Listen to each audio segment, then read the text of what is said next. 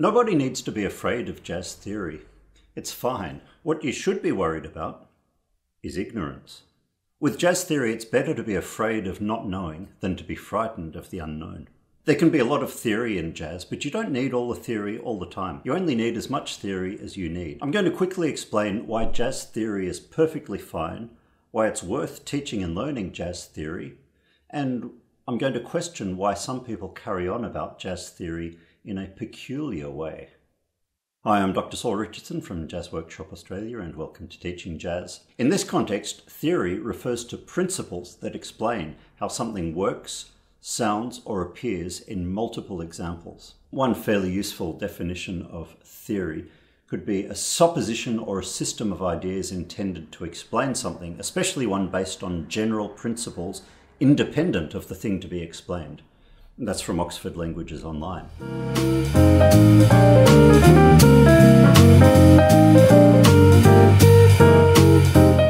If you saw a piano that was the color white, you might point to it and say, that piano is white.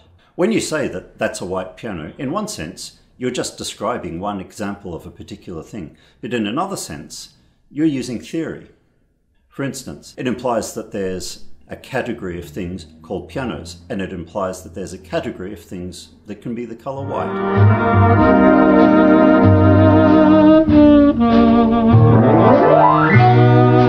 So in one way, piano and white are theories.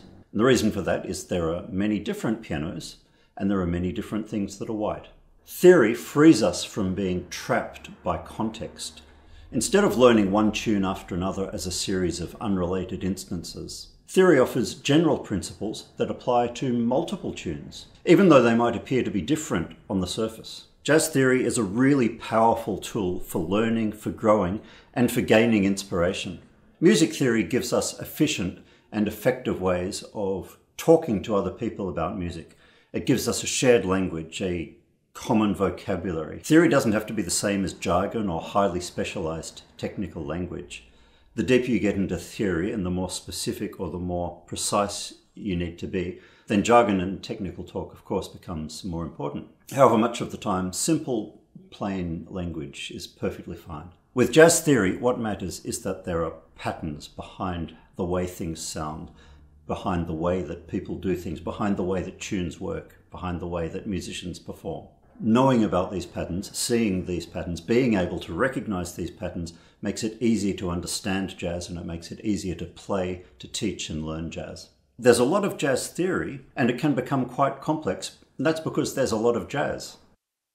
But you don't need all theory all the time. My professor and supervisor from back when I was studying for my doctorate is an expert in theory, not in music theory, not in jazz theory, but in theory itself as a concept, as an object of study. His name's Dr. Karl Maton, the creator of a field called LCT, which stands for Legitimation Code Theory, but that's a topic for another time. Dr. Maton argues that you only need as much theory as a problem requires.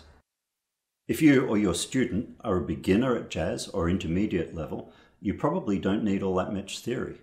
Then, as they develop and advance, they can learn and use more theory as they need it. Aspects of theory that will probably be useful for new and developing players include things that are related to chords, chord scale theory, simple chord substitutions, chord families, that kind of thing. In my forthcoming video which is an introduction to jazz theory for beginners, I'm going to go through those things in a step-by-step, simple and logical manner.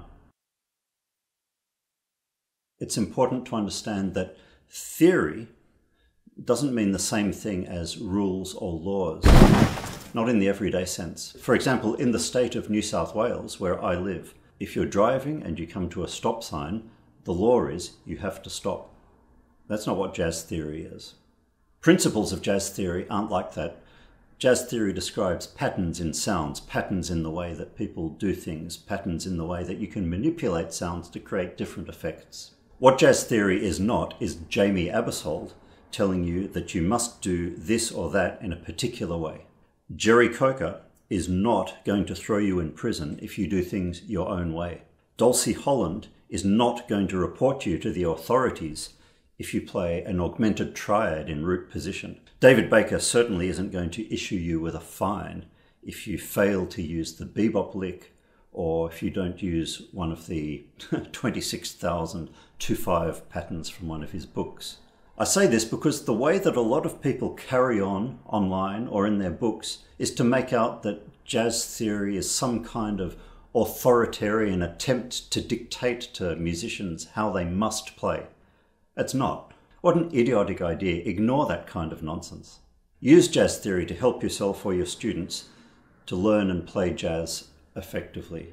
How to control the music they make by seeing patterns and principles at work in jazz, the way it's played and the way that it sounds. Understanding some basics of chord scale theory can help students to independently figure out what key centers things are in. Understanding some principles behind bebop style improvising can help students to learn how to play in that way, should they need to or should they want to. Knowing something doesn't stop you from creating or exploring. It helps. Learn about jazz theory, learn about as much jazz theory as you need to or want to. Don't fear jazz theory, but do steer clear of ignorance. In other news, a new video from me is forthcoming, a step-by-step introduction to basic jazz harmony, jazz theory. Anyway, thanks, see you soon, bye now.